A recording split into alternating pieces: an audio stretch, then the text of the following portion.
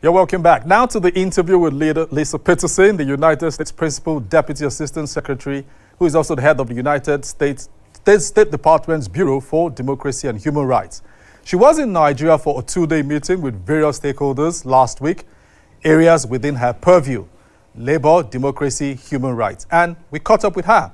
And I began the interview by asking that after as a 33-year veteran at the U.S. State Department who was served in not less than 8 countries, including Nigeria, I asked her about her views on the wave of coup d'etat spreading across West Africa, including the latest in Burkina Faso, and what this means to the U.S. policy of nurturing democracy, its values, and its tenets.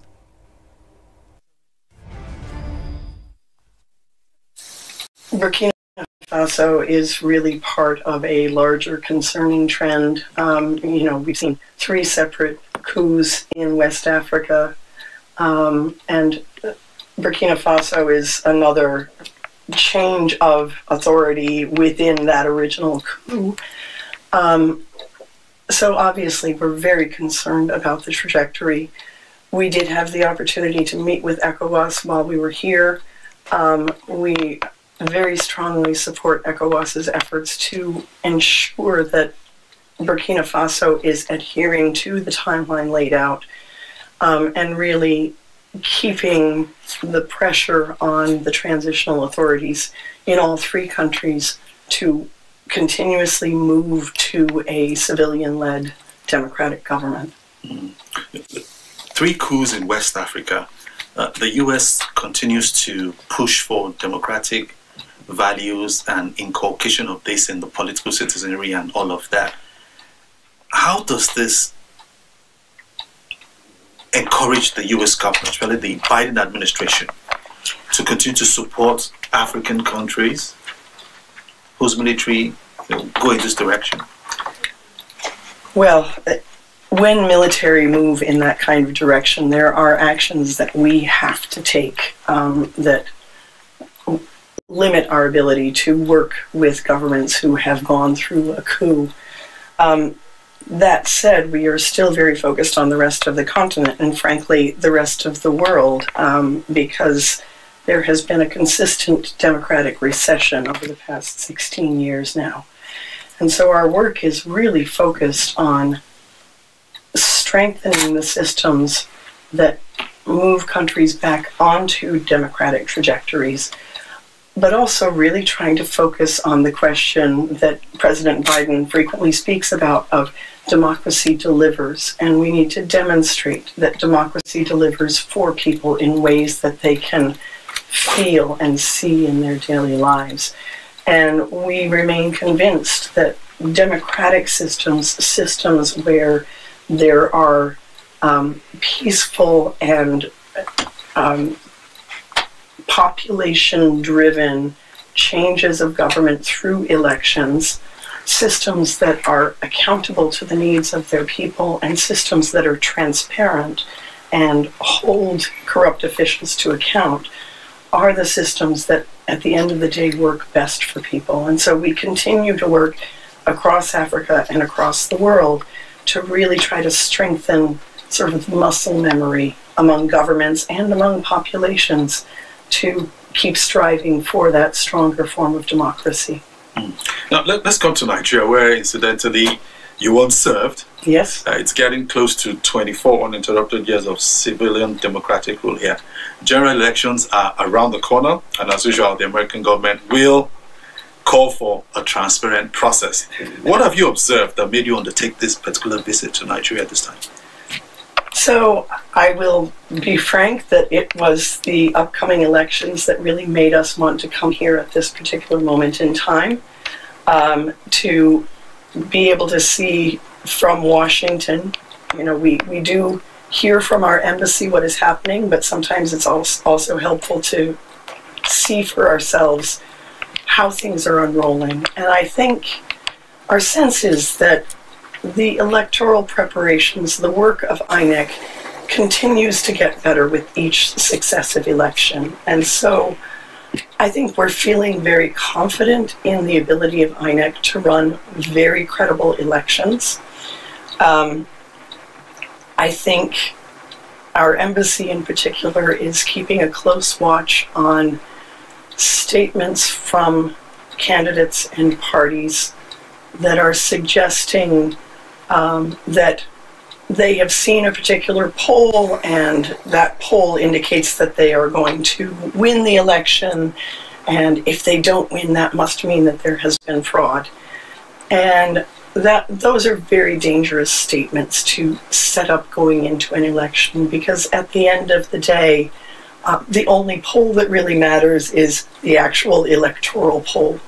And so I think it's very important, particularly for the leaders of the political parties, the candidates themselves, to be very responsible with their messaging and not set things up for people to start challenging results after they've come out. Okay, the U.S. Secretary of State, Anthony Blinken, was here in Abuja just under a year ago, November last year, and he met top officials. He also met President Muhammadu Buhari, and he pledged the Biden administration's commitment to supporting Nigeria in various ways. Now, Secretary Blinken raised some concerns about the upholding of the rights of Nigerians at that meeting he held with his counterpart, Governor Jeffrey Onyema. 5 months later, in April, you, as the officer in charge of the Bureau for Democracy, Rights and Labour, presented the State Department's Human Rights Report for Countries for 2021 to the Congress. Now, I've extensively read that document, especially the report that talks about Nigeria. I'll say it's a mixed one. And what specific areas would you say there have been improvements with regards to rights in Nigeria? And what areas do you think we need to make progress on? I do know that one of the meetings that we will be having today is with the Minister of Labor, and I think actually that's an area where we have seen the government trying to take steps, particularly in trying to address child labor. So that is the piece that comes most immediately to mind. That report focuses on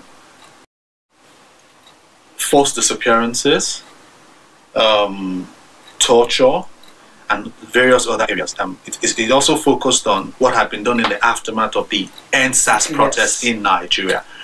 Do you think the authorities have done enough to answer all the questions that your report brought to the fore? So we had an excellent conversation with the National Human Rights Commission yesterday, and I think the National Human Rights Commission has done an excellent job of investigating what has transpired in police abuses, including the disappearances, the torture that you reference, and presenting their findings to government. I think it is now the government's responsibility to follow up and ensure that there is accountability where the Human Rights Commission has found officers that they have identified as culpable in these incidents, and that there should be judicial processes and some form of accountability. Because until you have that accountability mechanism, there is really no incentive for anyone to do anything differently. I know with the disbandment of SARS, people may think that that is a victory and may think that we can simply move on from that place.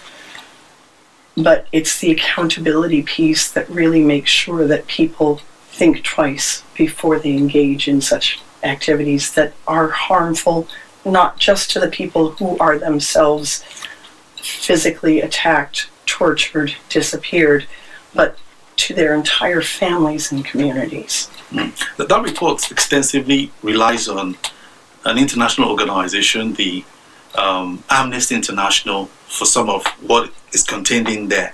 And Amnesty International has been having this running battle with the Nigerian government. The Nigerian government keeps saying, look, your facts are not correct. Your facts are not correct. Those that put the report together, did they consider the fact that the government has objections to Amnesty International's findings, which your report picks a lot from? So in general, I think I need to separate things out a little bit. So I can't speak to exactly how the Human Rights Commission did their processes, but I will say for our purposes, when we are compiling our human rights reports, we do find Amnesty International a very credible source. Now, it would be rare for us to rely on a single source, even with a very reputable organization like Amnesty International. But they are an organization that we do consider highly credible in their work. So now, labor issues are part of what you seemingly handle at the State Department. That's why you're going to be meeting Dr. Chrisinge later today. And I'm also aware that the U.S. federal setup has its own Department of Labor, yes, separate from what you do in the State yes. Department. At the moment, a key union in this country, the one representing teachers in public universities, has been on strike for 8 months counting.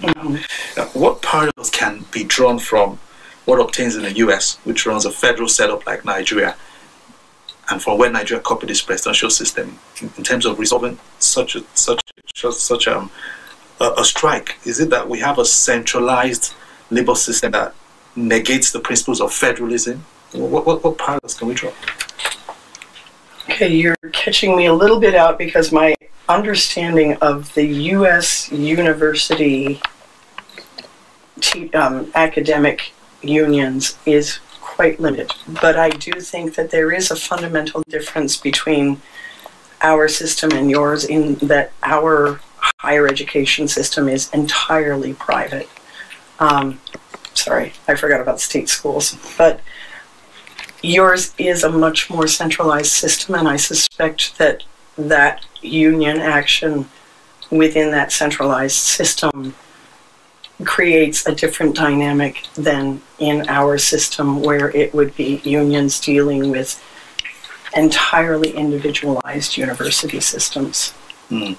At the moment, the number of Nigerians who, due to what we have on ground now, who say, look, we're checking out, we're going to get higher education in the US. The figures that we're getting is that it's increasing by the day. US universities are admitting more Nigerians. And people talk about the fact that eventually Nigeria will have a brain drain. People who should probably remain in the system after earning higher qualifications, work in the system. Some, they go to the US, they stay put. How is the US or the Biden administration helping Nigeria address this particular challenge? So I think Nigeria has always been one of the highest percentages of students going and seeking education in the United States. I will say one of the things that struck me about Nigerians when I was here, admittedly more than a decade ago, is that they do come back to Nigeria. They may not come back immediately. They may, following their education, may find ways to stay on professionally in the United States. But I was struck, particularly after my many years in other countries on the continent, at the number of Nigerians I met who had gone to the States, spent time there, and then come back to invest in their own country. And I think there is a tremendous pull here in Nigeria. And while you may have the youngest who are going and seeking to sort of make their big strides early on in the United States, my expectation is that you will see a lot of them come back. And I think you still have a very dynamic young population who want to stay here and will stay here and continue to contribute in the tremendously creative way that Nigerians have. You're speaking about young people. The demographics shows that we have a huge young population, over 66%. Not a few of them are into what we call, it's a local parlance, it's colloquial, it's called Japa. It means, I want to run out of Nigeria, I want to go to the West. What are the things you think we could do in the country to keep this young dynamic set of persons believing that things can work better for them, believing that they won't get into jobs where they'll be underpaid, labor issues, being, quote, slave labor, and all of that? It is always going to depend on what kind of economic opportunities are here at home. I should also caution that I think people have an image of life in the United States that does not always match reality. You know, a lot of people emigrate to the States and find that they have to work in fairly low-level jobs, and it can be difficult to make ends meet in those low-level jobs. I think back to the Nigerians staying here, the economic opportunity piece, but I also think finding ways to make sure that young people's voices are elevated. And I think this is a challenge across the continent, and I will limit myself to Africa for the moment because there is a youth wave across the continent, and there are economies that may have been doing well before COVID and have really taken a hit after COVID. And now with inflationary pressures worldwide, that is making things even more difficult.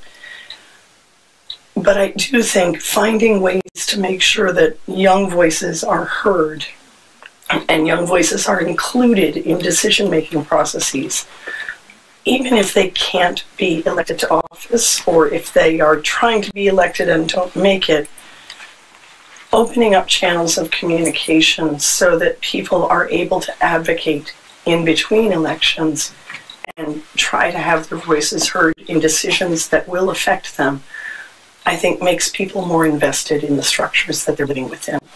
So finally, back to the questions on the forthcoming elections. You're watching the process carefully. That's why you're here.